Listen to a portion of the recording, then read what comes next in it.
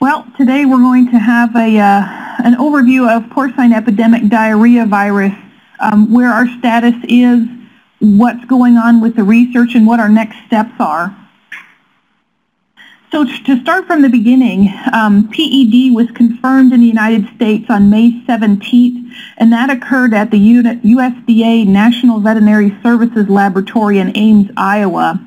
Several veterinary practitioners had identified the virus in early May, and when they got the diagnosis back initially, it was not what they expected, and that set in motion things to go ahead and eventually end up with diagnosing and identifying PED.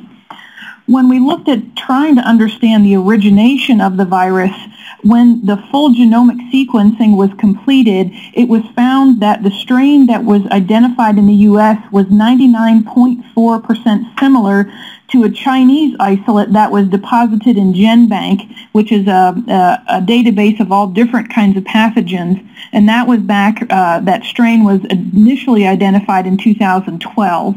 And so what that tells us is that virus has an Asian or a Chinese origin, but it really doesn't tell us where specifically or how it got here. And so as we look at PED and the epidemiology of the disease, the virus is spread through the fecal-oral method of infection, which means that a naive pig has to be in contact with infected manure from an infected pig. And so the virus does transmit through manure, but anything that can be in contact with manure can also be a potential source or vector for that infection. One thing that we have looked into is that PED does not affect pork, and it is not a food safety or a public health issue as it does not infect humans. And so PED is purely a disease of swine. It doesn't matter what type of operation or size of operation. All of the pigs within the United States, when we first identified it, were naive to the virus. So what does PED do once it infects an animal?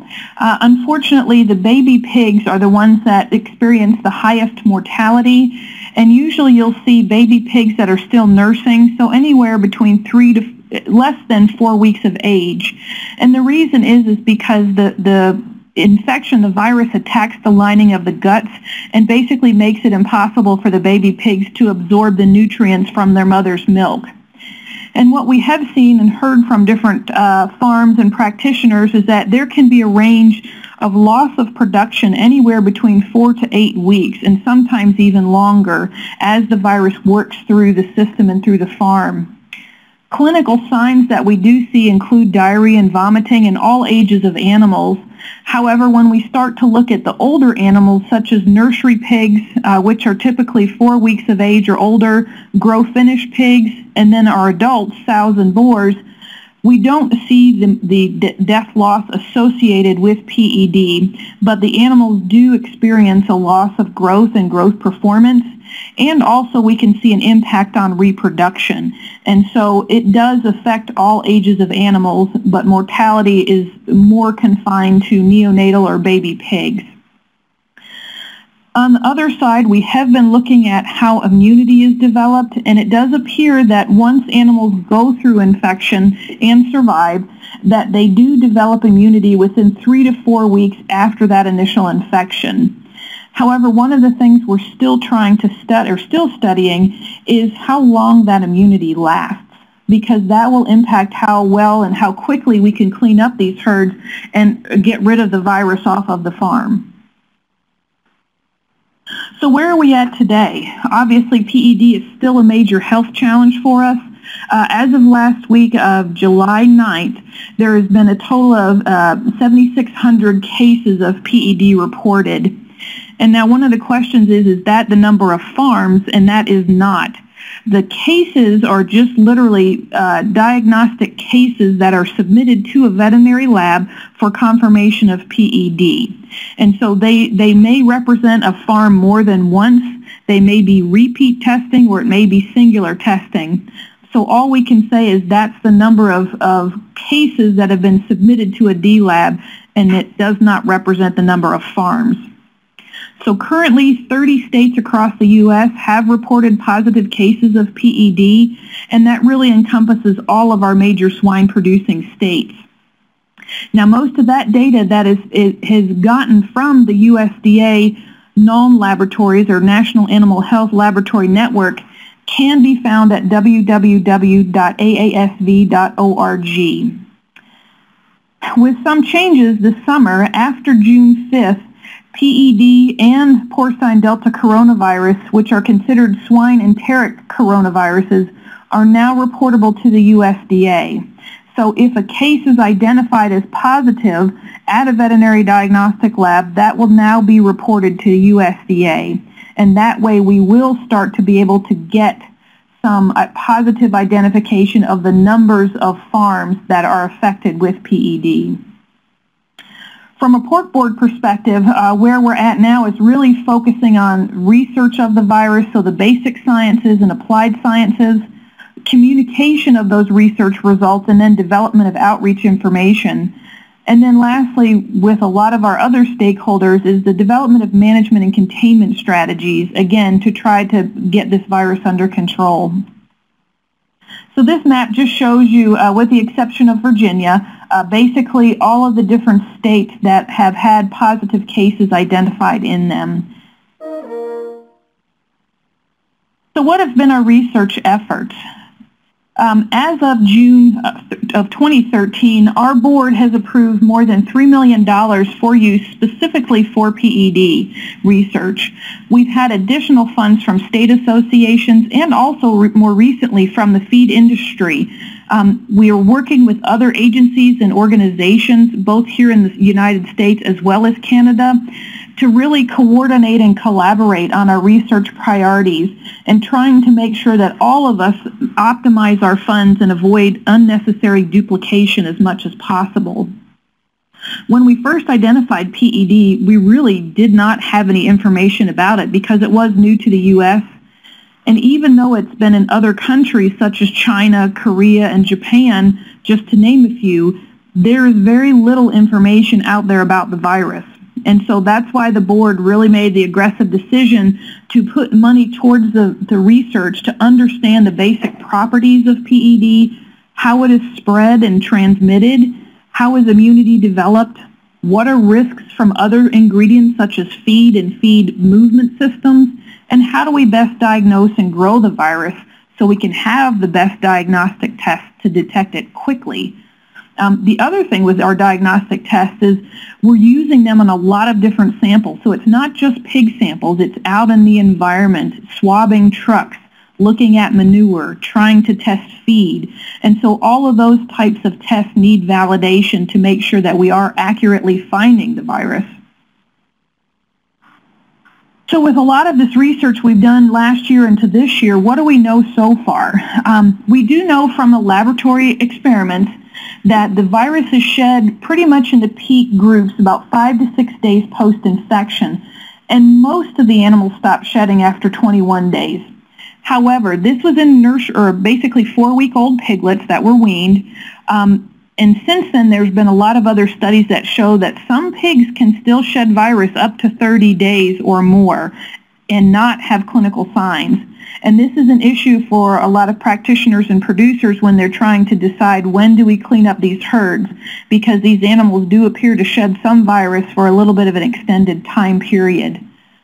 When a pig is infected, especially baby pig, a very large amount of virus is shed early on. But on the flip side, it takes a very small amount of virus to cause an infection and infect other herds. And so that is also something of concern.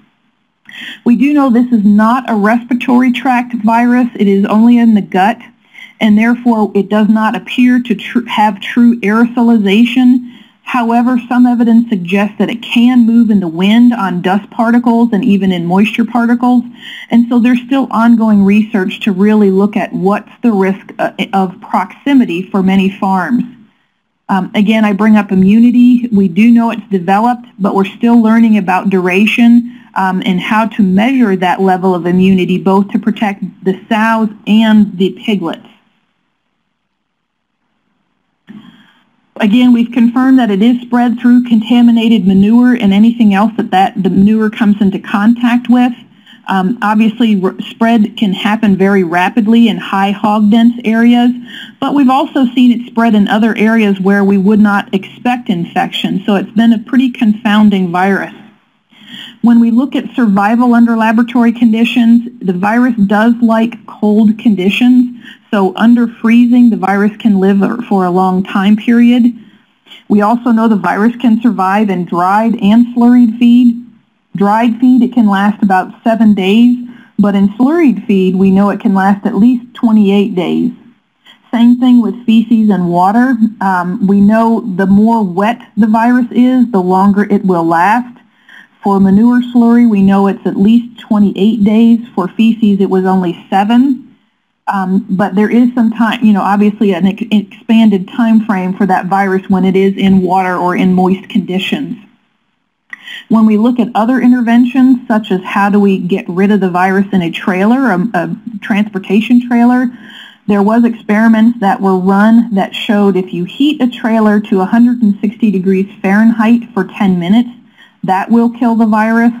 And that trailer experiment also was done with the trailer not being washed and disinfected prior to the heat treatment. We do know there are disinfectants that can kill the virus, and that research is still underway, but there are different products out there that are listed both on the aasv.org website that will kill it and have an impact on virus survivability. All of our current research, which we update on a biweekly basis, is available at www.pork.org/PED, and that is subdivided into 2013 and 2014 for all of the different research projects that we have going on. One of the things that we've tried to do is to take a lot of this information that we've learned with benchtop science and try to put that into a usable format for producers and practitioners as they're going out to work with their clients. So one of the things that we had a working group developed of producers, manure haulers, veterinarians to come up with some guidelines. And what I have up on the screen shows the different recommendations for manure handling and manure pumping. And so obviously John's going to go over some of the surveys and some of the difficulties with some of those things, but we at least wanted to have some of the guidelines out there for consideration. Other information covers things like feed delivery, how to cleanly and securely deliver feed to multiple farms, general transportation, biosecurity protocols, as well as truck wash protocols. And so it gives people information and guidelines on how to securely deal with all of these areas where you're having to move to multiple farms and or potentially coming into contact with contaminated manure. Other resources that we have include exhibitor and organizer biosecurity. Because of our very vibrant show industry, we wanted to make sure that we had resources for them as well and to educate on the possibility and the risks of PED spread.